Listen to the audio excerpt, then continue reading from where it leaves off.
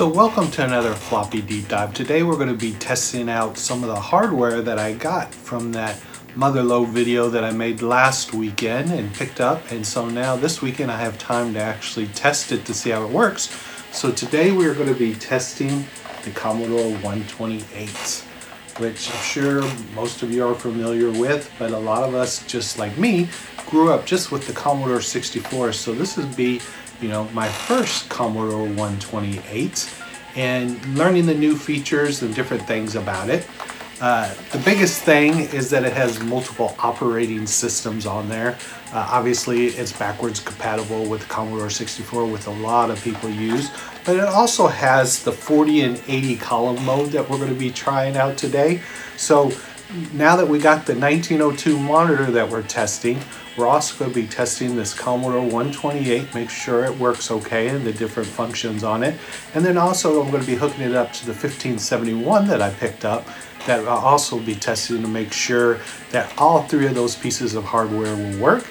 And if we got more time, we'll dig into some of the other drives that I picked up. But the big ones I wanted to test out is make sure that my Commodore 128 works, make sure my 1902 monitor works, and make sure that the 1571 is also working. So let's get started. So on the Commodore 128, which you may or may not know, it has multiple inputs in the back.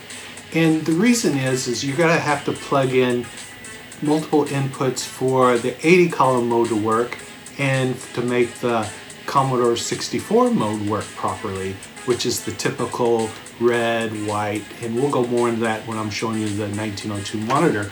But here on the back, you've got your, over here that the Commodore 64 does not have, this is the one to be able to plug in the RGB to make sure that you could go into 80 column mode. You have your everything else, typical cartridge port, your video, and to be able to plug in your drive. But the big one I want to show you on the back is this one right here. We got to plug into directly so we could be able to use that 80 column mode. So I just wanted to pinpoint that. So let's get it hooked up to the monitor, let's get it hooked up to the drive, and let's see if this sucker powers up. So the first item we're going to be testing out is this 1902 monitor. Did not get a chance to test it out last weekend, so we're going to get it all set up and working today, and hopefully, well, see if that it works, and go over a little bit about it, because I did not have a 1902 monitor in the 80s. I just had an old TV set hooked up the old school way. So, and I did not have a Commodore 128. And the Commodore 128 has these different operating systems in it, as most of y'all know, the 40 and 80 display, but I wasn't really sure how exactly it worked or how it hooked up to the TV. So, doing a little research, luckily this came along with the 1802 manual, which must be very similar, because I'm assuming this came with the 1802. The 1902 still came with this manual. I'm assuming, I'm guessing, but a lot of it's very similar, so it helped me out see exactly how we're going to be hooking this thing up. As you can see, it's really pretty clean on here.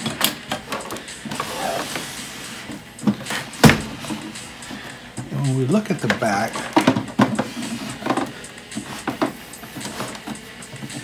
when we look on the back on here, we've got these different things to plug into. So we got the normal components to plug into with the red, the yellow, the white, the normal hookups, the composite that I'm used to hooking up with. But we also have something different.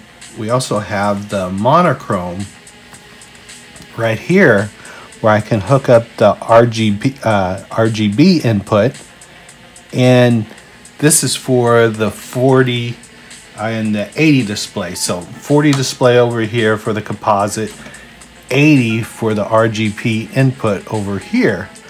And so, like I said, I've never had to hook up multiple before on the Commodore 64, so for me this was new.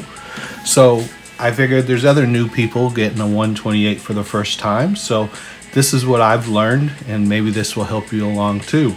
So with the 1902, When you're in your Commodore 64 mode, you will use the composite side, and when you're in your 80 column mode, you will use your monochrome side. So hopefully this works. I have all the connectors and everything to hook up to this monitor, so I'm going to get it all hooked up to my 128 that I got in the collection last weekend. And let's see that the 128 works. Now let's see if this monitor works, and we'll try the different modes and so forth. But again, don't let it confuse you. There's just two different types. When it's 80 column, use the RGB input. And when you're in the Commodore 64 mode, use the composite mode. It's that simple. So we'll get that hooked up, and then we'll get this turned around, and I'll let you see how it looks when we get it all turned on. So on the front side here, we have the controls, and I just want to look at really quick.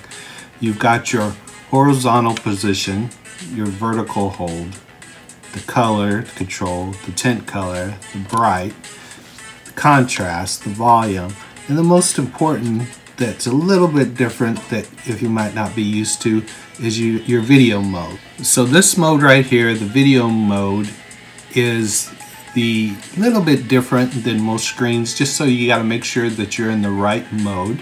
You have your composite mode, your separated mode, and you got your monochrome mode. The Commodore 64 will work in both the composite mode and the separated mode, and the Commodore 128 will work in the separated mode and the monochrome mode, the RGB mode. And so you just got to make sure that you're selected in the right thing when you're going forward to make sure that it works. And so we'll go ahead and get started, get this hooked up to the 128, and let's see if this monitor works. So we're going to try the 128 out. We got it now all hooked up, all the cables in the back. We got our RGB plugged in, or we will get it plugged in right here. And we got our video cable for composite, and we've got our 1571 hooked up. So let's go ahead and get this turned on. So we're going to try Swift Calc, and we're going to try 128 and 80 column mode and see if this 1571 works and this monitor works, and make sure the 128 works. So let's go ahead and turn this on. And the cool thing about the 128, if you never used it before, is that it has this auto booting. When you grew up in the Commodore 64 world like me, there's no such thing as auto booting. So when this happened, I was like, what kind of witchcraft is this that we could already starts right up? But I'm sure all you who had 128s before knew that, but actually very cool, loads right into this program. I'm using this Swift Calc 128 because it works in the 80 column mode. You can't play Commodore 64 games in the 80 column mode, so you got to have a certain program that will actually work with it. And as you can see, it booted right up, and we're right into the spreadsheet.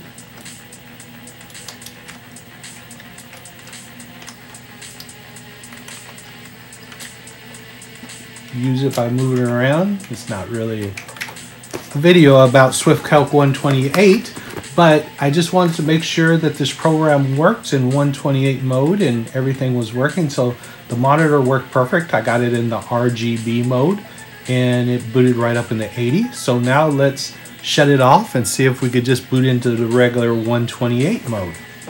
And I got a game that I'm going to give it a shot. It's Kickstart on the Road Simulator, but it's for Commodore 128 only. So this is supposed to boot up directly in Commodore 128 mode. One of the few games that does. So let's give it a shot.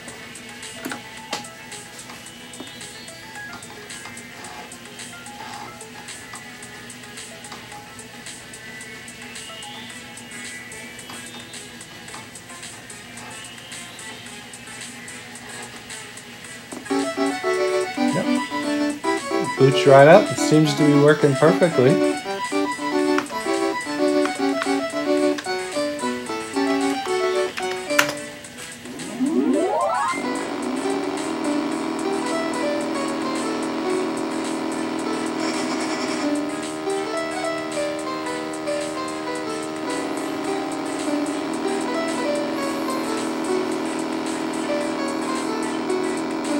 So 128 mode works perfectly. And when we boot up, you hold down the Commodore button, I'm told. And when you start up, it brings you right into the Commodore 64 mode. So now I'm in the Commodore 64 mode. And let's grab another floppy just because I want to have random floppies that this 1571's loading up. So let's go ahead and bring this up. Just try this very first time.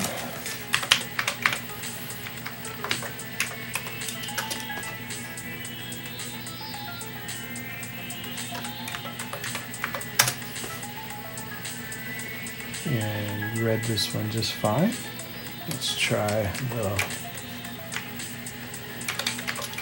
Ford Apocalypse.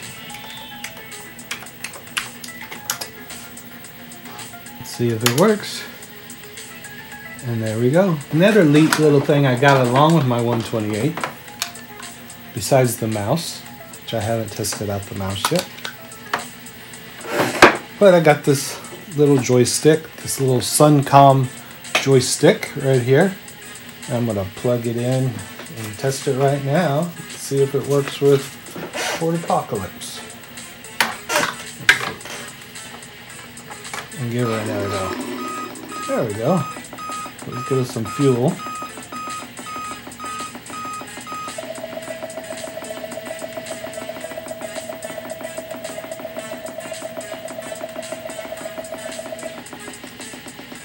We're ready to take off and go.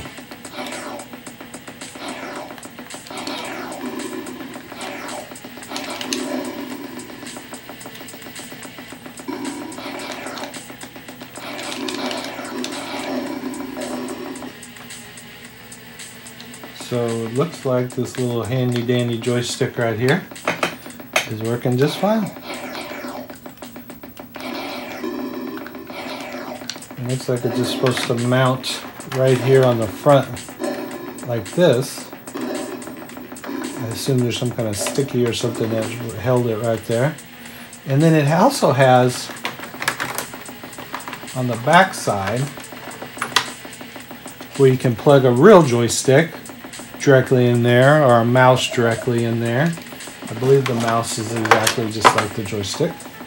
Yeah, so the joystick, so you could have the mouse, the joystick plugged in, and have the mouse plugged in directly into the joystick and have it all hooked up together in the port. So, very cool. Everything seems to be working. The 128's working. The 1571's loading just fine. And the monitor looks great. Looks really good. So far, so good. Everything that I've tested on here. So it looks like it was a good purchase. And let's test some of this other hardware, see if it's all working too. So now I'm going to try my Commodore 5041C that I also got. And just connected it again to the 128. So I got multiple drives.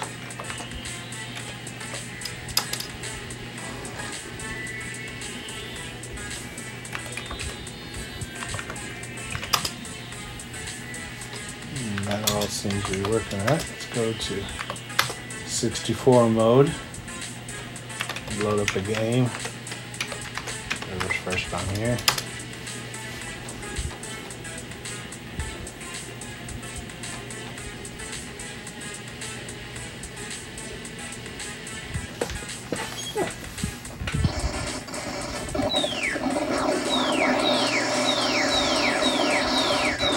Loaded up perfectly. So the 1541C drive seems to be working perfectly. Let's move down to the 1541 that I got and make sure that it's working okay too. Testing that drive. It's time. Let's put a fast load cartridge in here. I'm going to put warp speed in here in 64 mode just because tired of waiting for it to load and I'm spoiled. Let's check this thing out and see if it works. So straight into 64 mode. I think this loads just like the fast load cartridge. And let's seem to load up pretty quick. Just load the first thing on this floppy.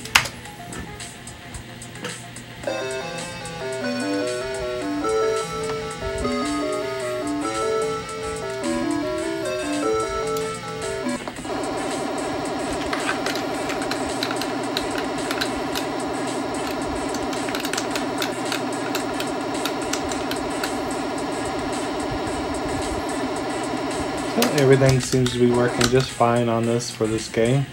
The drive loaded it right up, so it seems to be working just perfectly too.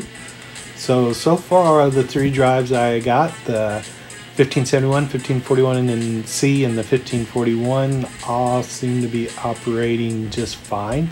I have not opened them up yet to see what kind of cleaning needs to be done. I just wanted to see if they would run floppies off the first try. And they are. They're actually working rather good. So I'm going to now go to the 1541-2 and the 1581 to see if those work. So now you see my tower of floppy drives, disk drives that I got.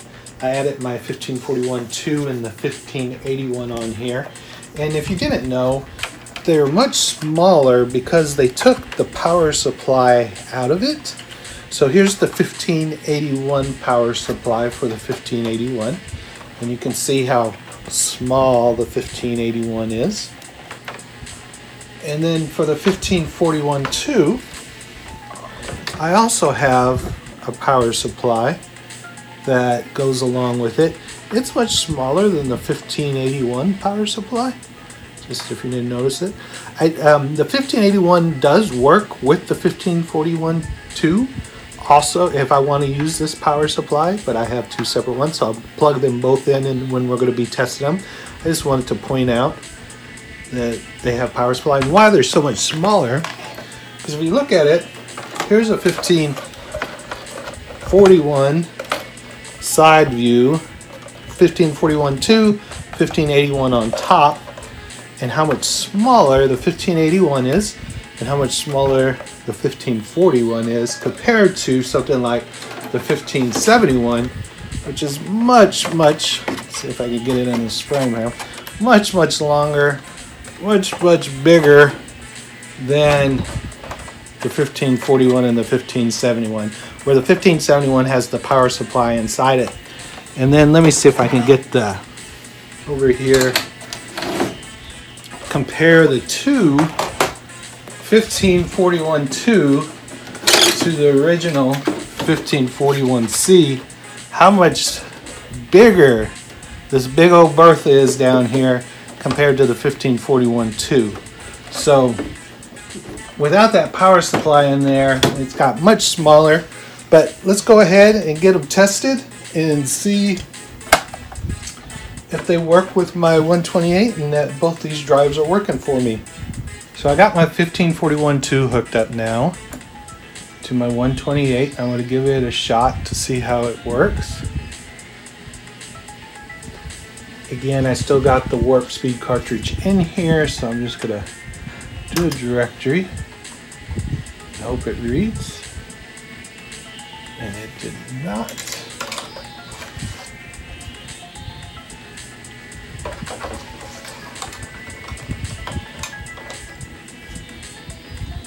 Try another. That one did. Huh. Not sure why the front one didn't read. Sometimes I think these labels on here don't get it fit in there like it should because they're coming unglued. The biggest thing I've found after 30 years that falls apart on these things is the glue just wears out on your labels and your labels start falling off of your floppies. And I think that's the main thing that I've seen that falls apart.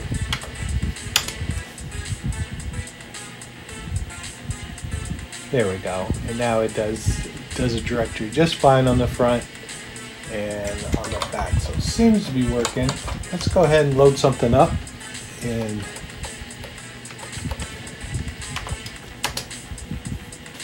sure it loads up okay.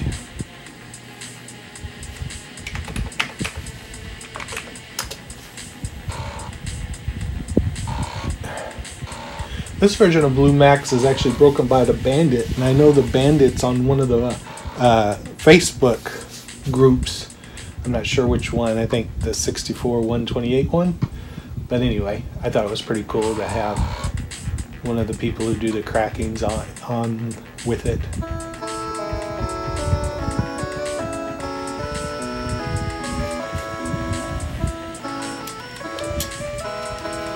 And there's the classic Blue Max.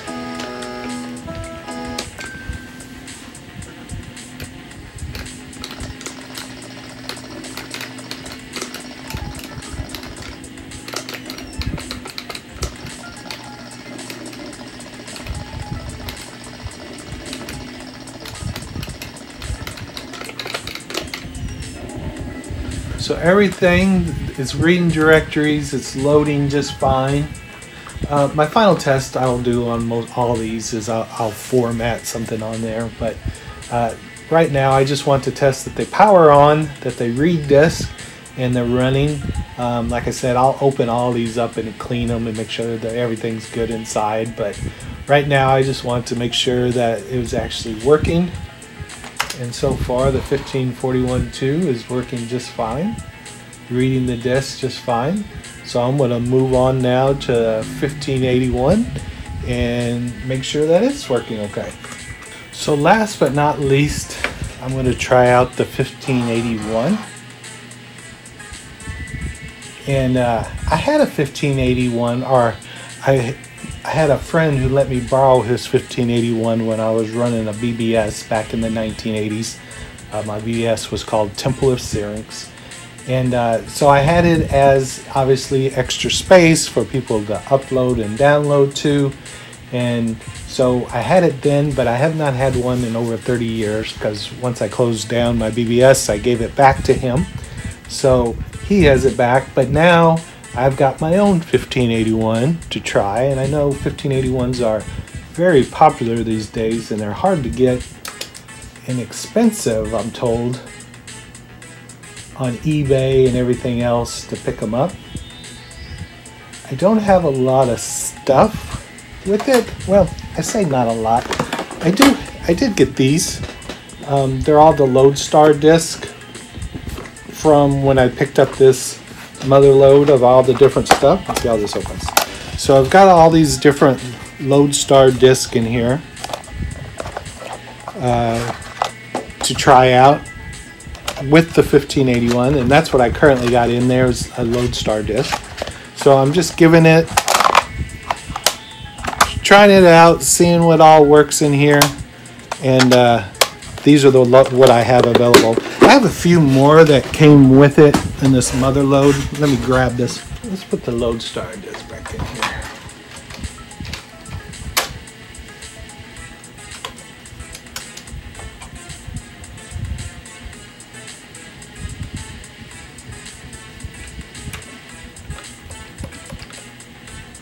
And just load up something.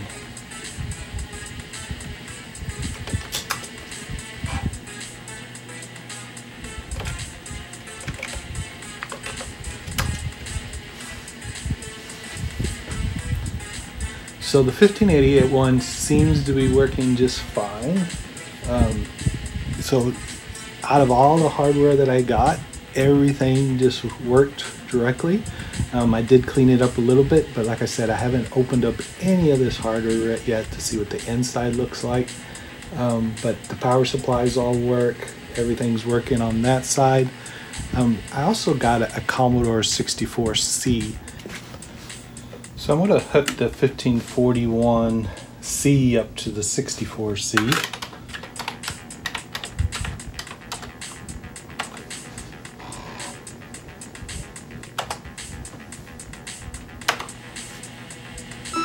Starts right up. SID chip's working. I got volume.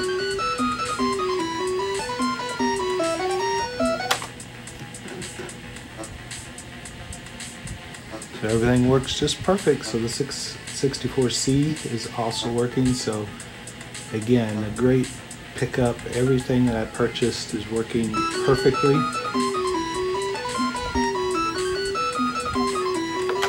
Very pleased. So I hope you enjoyed this edition of Floppy Deep Dive. Please subscribe if you liked it. And I'm very pleased with all this hardware. Everything I picked up last weekend works perfectly.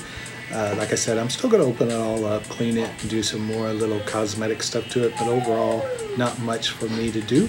So until next Floppy Deep Dive, y'all stay safe and healthy. Goodbye.